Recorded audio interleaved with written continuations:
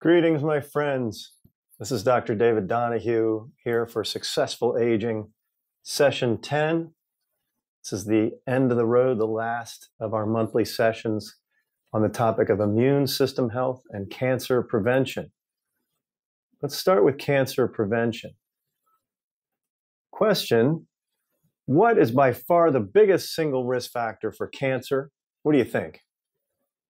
Well, it might not be what you think. It's not actually smoking. It is age.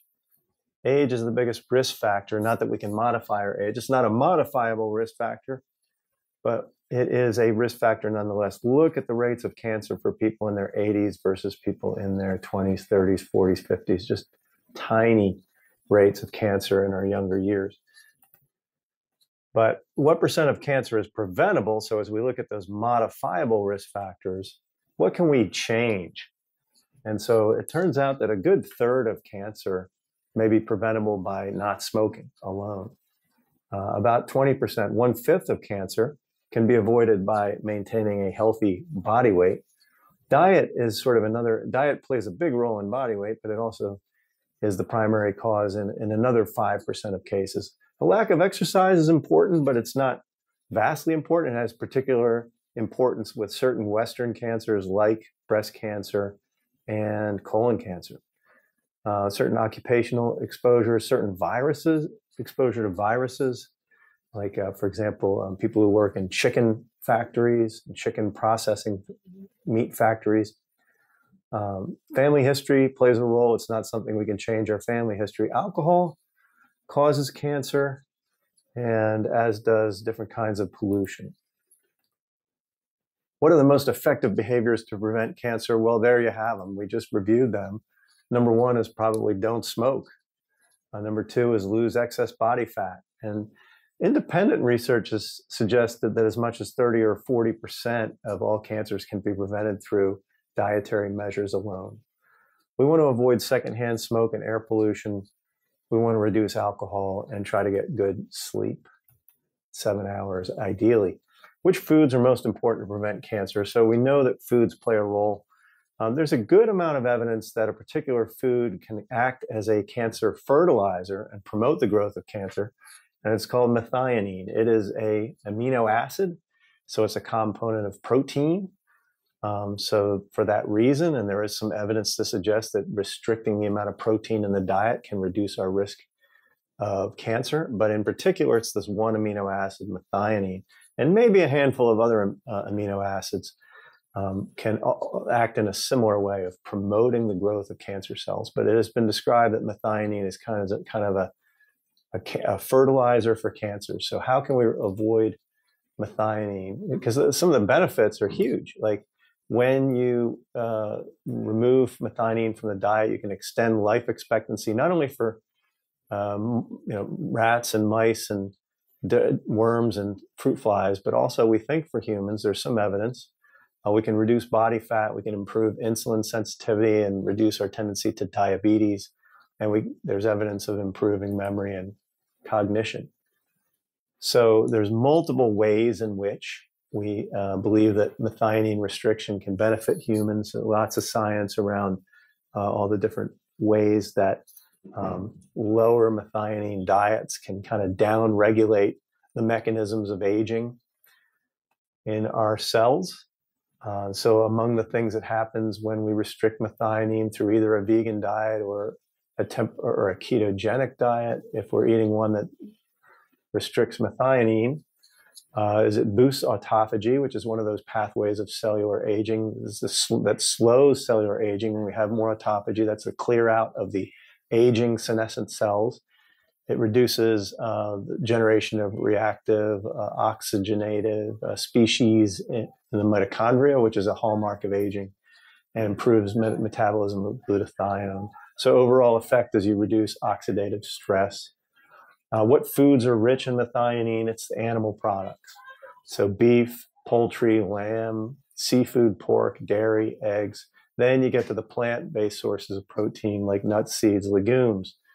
Legumes rich in protein, just not rich in methionine. So they're kind of the perfect protein source, and also rich in fiber and no saturated fat. And there's a lot to love about legumes for longevity purposes, including for restricting our risk of cancer. Our best foods for preventing cancer. So certainly legumes, there they are, but there's a number of other foods that have been suggested to reduce cancer risk, including garlic. And here's where you want to crush the garlic. Wait 10 minutes to allow the formation of the allicin and some of the anti-cancer compounds before cooking. Broccoli, you want to chop and stop and wait 45 minutes or so to allow formation of the sulforaphane and other anti-cancer compounds. Broccoli sprouts are the richest source of sulforaphane that we have. You can sprout them. I do this myself. You can sprout them at home. It takes about 3 to 4 days to fill a mason jar full of sprouts at a cost of less than $1. Flax meal, turmeric, amla berries, amla and other berries, turmeric and other spices, tomato products, as we'll explore, green leafy veggies, and good old green tea appears on every list this entire year. Green tea, many, many health benefits. How can we reduce the risk of cancer from ionizing radiation, such as flights and imaging? So here's the scenario: as you get a cancer diagnosis, you start getting a lot of imaging. So you start getting even more DNA damage than you had before. So not to say we shouldn't get the imaging, we should, but how can we protect ourselves when we're getting any kind of imaging, particularly CT scans and PET scans? So lycopene, some good science that suggests it can reduce our risk of the degree to which our DNA gets damaged by ionizing radiation. So it would be good to have yourself a sun-dried tomato salad on the day before you get your CT scan, or a beverage rich in, or other dish rich in tomato paste or tomato sauce. And so those forms of tomatoes, the processed forms of tomatoes, are much richer in lycopene than raw tomatoes and other reddish vegetables famous for having lycopene, but they just don't have nearly as much as the tomato products. How can we best detect cancer early? So this is a big question, because this is kind of traditional medicine's answer to cancer. And we even call this prevention. What are we going to do to prevent cancer? The strategy here is not actually to prevent cancer. It's to let the cancer form, but then hope that we can catch it and prevent it from spreading, prevent it from taking our life. So in lifestyle medicine, we would say, well, maybe we can do better. We can prevent it in the first place. But we do want to use whatever tools we have to reduce cancer mortality, death from cancer. And so we have basically these 5 or so screening modalities. These are the main ones that we have to offer in medicine. I've highlighted the ones in green, which I consider to have the best evidence for benefit, lowest risk. So the screening for cervical cancer, including the pap smear, including human papillomavirus testing, highly sensitive, very strong reduction in mortality. You get the regular screening for this, and you are going to be much, much less likely to develop and die from this deadly disease. A low rate of false positives, and so real measurable benefit.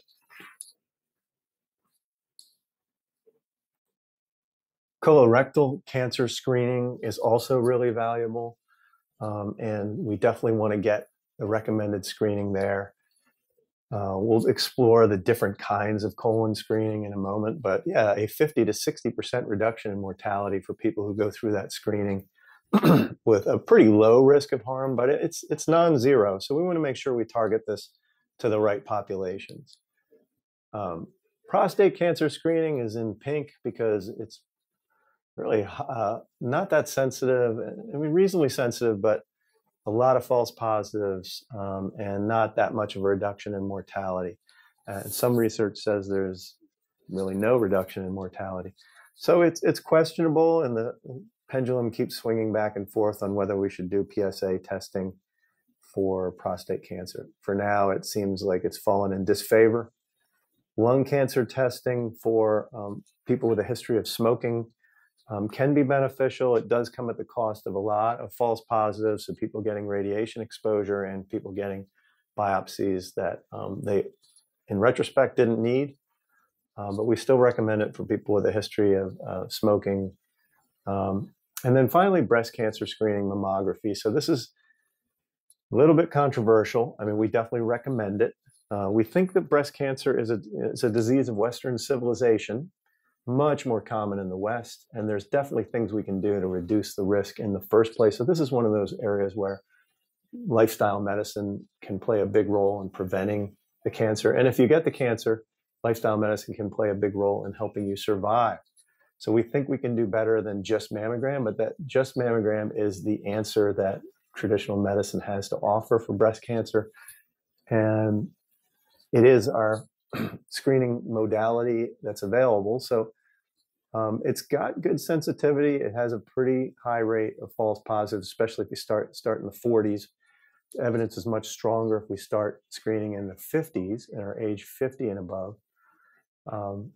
But it's not like we're reducing mortality by 70, 80% like we do in cervical cancer. It's 20 to 30%. And some investigations, some big studies say 0% reduction in mortality. So it's a little controversial. There's a lot of false positives, a lot of people losing sleep and going through procedures, and then people getting treated for cancer that was really a false positive, was never going to take their lives. So that's kind of why breast cancer is a bit of a messy disease. The nature of breast cancer is that all too often the cancer forms and just spreads very early in the course of the disease. So not always, but and we definitely can save some lives with mammography, but the decision to go through the screening means the decision to accept that we're going to get a lot of false positives and possibly be channeled down a treatment path that wasn't really warranted in retrospect. So there's our screening modalities. Colon cancer screening, we have a number of options. The red bar is the sensitivity in for finding cancers, for finding colorectal cancer. So colonoscopy is the best. It's a little better than the other modalities, but the other modalities are pretty close. Where colon cancer excels even a little bit more is in detecting those adenomatous polyps. So this is the Cologuard fecal DNA testing, which is, for a lot of people, replacing colonoscopy. It's just the only risk is that you're much more likely to miss that adenomatous polyp under this treatment regimen than under colonoscopy. There's also some newer testing, this Gallery test. It tests for over 50 types of cancer. It's a blood test.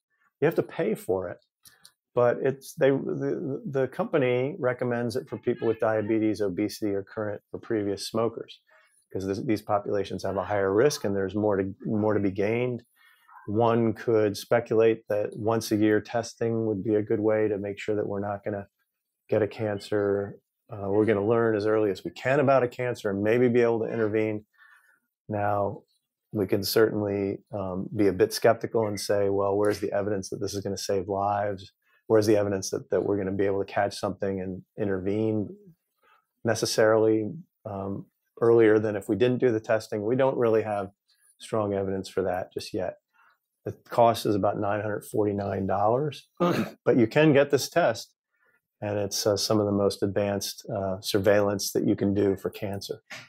How can I monitor air quality? So pollution is a consideration. So you can get this AirNow app or go to airnow.gov and monitor your air quality in your area. So PM 2.5 is a big causer of lung cancer deaths. But radon, and smoking is #1 cause of lung cancer death, but radon is thought to be #2. So 21,000 deaths a year from radon gas. It's a natural byproduct of the breakdown of uranium in the Earth's crust. And the trouble is that it seeps into your house, and particularly in your basement. There's a new device out there from this Norwegian company, AirThings, which can help you monitor your own air quality in your house, not just the radon, but a number of other measures too. The PM 2.5, those particulate matter, the soot that results from burning stuff, CO2, which is another byproduct of burning stuff. It's not healthy to inhale really high levels of CO2. Outdoors is around over 400 parts per million, and indoor environments often get up over 600, 700, and even higher. And it can impair cognition a bit to breathe higher CO2 levels. volatile organic compounds, such as kitchen gases, fumes, and cleaning products, which have been linked with cancers. How do we treat cancer? Well, clearly you want to see your oncologist. But if I get cancer, what kind of care might I seek out? Can I do better? Because one of the challenges with traditional oncology is we still have very high death rates. When you get metastatic cancer that is spread throughout your body, your life expectancy is very low. So we think that, just like any other field of medicine, that optimal treatment would include a combination of traditional medicine with lifestyle medicine. So we want to get the best of both worlds. And how can we do that? Well, there's a field that combines the best of both worlds called integrative oncology. So integrative oncology integrates the best in its ideal state. It integrates the best that conventional medicine has to offer, as well as complementary and lifestyle medicine has to offer. So certainly employing nutrition and exercise and support groups and all the pillars of healthy lifestyle, along with the chemotherapy and all the other interventions from traditional medicine. So if I get cancers, what steps can I follow to survive? Well, I wanted to share with you a checklist from an integrative oncologist named Jonathan Stegall, who has an excellent podcast called Cancer Secrets. The thing I like about the podcast and his book and his work and the field of integrative oncology is very science-based. So they're really looking at the interventional randomized trials and basing decisions on those things. So clearly, and some of this is just good oncology.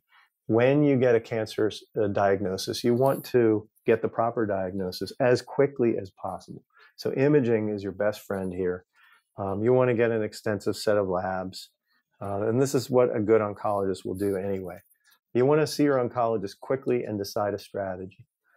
Definitely don't forego conventional therapy. People who do don't live as long and suffer more. Surgery, there's certain treatments that have very strongly suggestive interventions that could benefit people. For example, propranolol before surgery to reduce the risk of the cancer spreading at the time of the surgery. And keep in mind, you can always get a second opinion about your cancer and about the surgery. Chemotherapy should be started quickly. You don't want to delay more than about 6 weeks after the diagnosis. This improves effectiveness and survival. There's some sort of advanced thinking around chemotherapy that suggests that low dose chemotherapy can be beneficial. So this is just a discussion to have with your oncologist, and maybe try to get an integrative oncologist on board to suggest some of the papers that might influence your treatment. Because the benefits, what we've seen in some of the research, is that you get less, you're getting the same overall dose, you're just getting lower dose with more frequent dosing. And we get less side effects and pretty significant benefits in terms of survival after the chemotherapy in some of the research reports. Fasting before chemotherapy, good evidence that it can reduce side effects and improve effectiveness. But a lot of the field is really still focused on making sure you don't lose weight, trying to fatten you up as much as possible. But again, so here's where our integrative oncologist can help educate your more traditional oncology team. Insulin potentiation therapy might increase the vulnerability of cells that's giving insulin before the chemotherapy. Local hyperthermia. Some of this is pretty advanced things that only can be done in certain settings. Immunotherapy basically means is a newer, advanced kind of chemotherapy, and there's some approaches there as well, which I won't belabor. But radiation, and this is just good practices. Use it carefully and use as low dose as you can. Some wacky stuff like intravenous mistletoe. Some suggestive research suggests that it might boost survival in some settings, and it might be an angiogenesis blocker, so it might effectively be a chemotherapy agent that would give an additive benefit in some cases to the chemotherapy regimen that your oncologist comes up with. Nutritionally, it's important that we remember that the whole food plant-based diet is really strongly supported by the science as a means of preventing cancer in the first place and surviving cancer if you get a diagnosis. You want to max up on the fruits, the vegetables, the grains, nuts, and seeds. There are case reports of people supposedly reversing their cancer by doing dietary changes alone. This is a very sporadic thing. It's not something we can hang our hat on, but something to keep in mind that there's a good evidence that you can create an environment in the body that's more hostile to cancer when you're eating really healthy like this. Minimize processed foods. You want to reduce methionine. Methionine, which is, as we said, was sort of a fertilizer for cancer. So now is especially the time to avoid methionine and avoid animal products. I would suggest now is the time you get a cancer diagnosis. Now's the time to go plant-based, whole food plant-based. Glycine supplementation, this is a little bit speculative, but you could even supplement a little bit with the amino acid glycine to oppose methionine. Do all this stuff with the consultation of your oncologist. Supplements, and it depends, again, check with your oncologist, but these are some of the sorts of things that an integrative oncologist might do. I'm not endorsing any of these treatments, but keep in mind that there are, and one thing you don't want to do is high dose antioxidants during chemotherapy, because those antioxidants might actually protect the cancer cells from the chemotherapy. You don't want to do that. And finally, you want to get good sleep through the whole cancer thing. You want to exercise through the cancer thing and stay connected with loved ones. Loved ones can be your lifeline and help you navigate this very complex world of cancer care. There's some interesting research on off-label use of medications. So this paper, Hiding in Plain View, the potential for commonly used drugs to reduce breast cancer mortality, looked at a whole host of medications and found that certain ones were associated with lower cancer rates, particularly metformin, propranolol, and baby aspirin, particularly for breast cancer, but subsequent research has validated that they seem to work for other cancers in general. So some pretty impressive numbers. And one of the reasons to take metformin if you have diabetes is to reduce your risk of cancer, we think. And baby aspirin is known to reduce colon cancer risks, but it might reduce overall cancer. And propranolol, some interesting research on breast cancer mortality by an unbelievable 81% reduction. Immune health, keeping our immune system healthy and young. So as we age, what happens to our immune system? It gets older. It gets older like any other organ of our body, just like our muscles get older and our nerves get older and our brain gets older. Well, our immune system gets older too. And we can see it with the reduced function against diseases. This is related to COVID-19, but we have similar plots for influenza infections and many other diseases. So basically, this is a logarithmic scale. So what we see is as we age, as we get older and older, the rate of death from COVID-19 goes up and up and up, not at a linear scale. Again, this is like a logarithmic scale. So no matter what country, the older you get, the older your immune system gets, the less functional it gets, and the more you're at risk for infectious disease. What causes the immune system to age? Well, it's a lot of the same things that cause our body to age in general. Sleep deprivation plays a role. Having an unhealthy gut microbiota. About 80% of your immune system lives in the gut, around the lumen of the gut where the food is going through. And also obesity, as we've discussed with cancer, and stress. All these things can contribute to the aging of our immune system. So as that immune system ages, guess what happens? We see higher rates of infection, like I just showed with COVID-19. We see lower response to vaccines. So when we get a vaccine shot, we get less of a boost, and we see low-grade inflammation. So those are some of the ways we can measure that effect of an aging immune system. But we also think that an aging immune system is an important driver of aging of the body.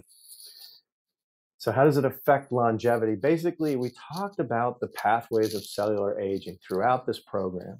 We talked about inflammation and oxidative stress and shortening of the telomeres and getting DNA damage, cellular senescence, and autophagy. As we get older, our autophagy, clearing out the old cells, decreases.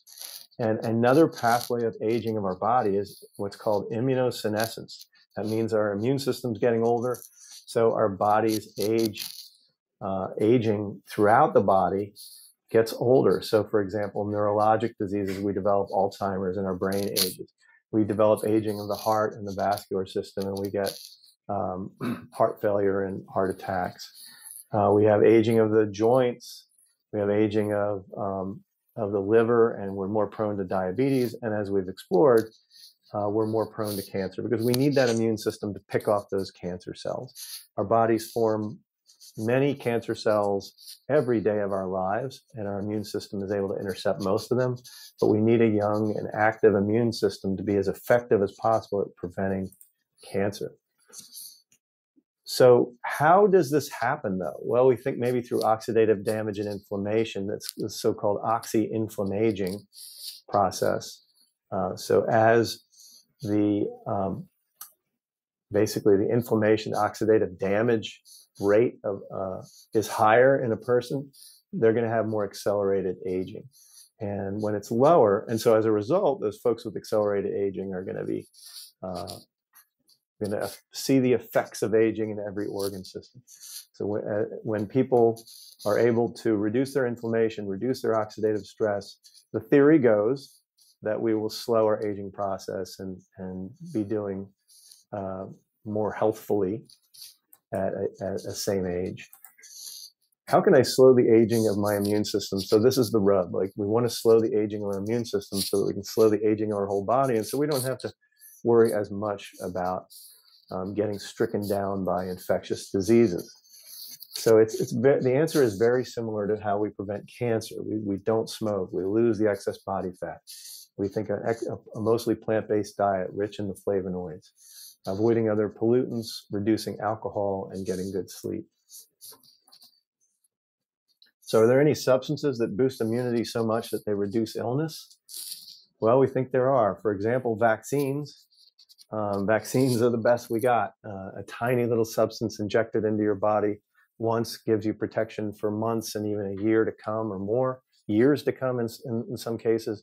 Basically trains your immune system how to fend off invaders. For example, flu vaccine is so impactful to your health that it actually reduces all-cause mortality by about 18%. So one little shot protects you for a whole year from death, and also reduces the risk of hospitalization by 29%.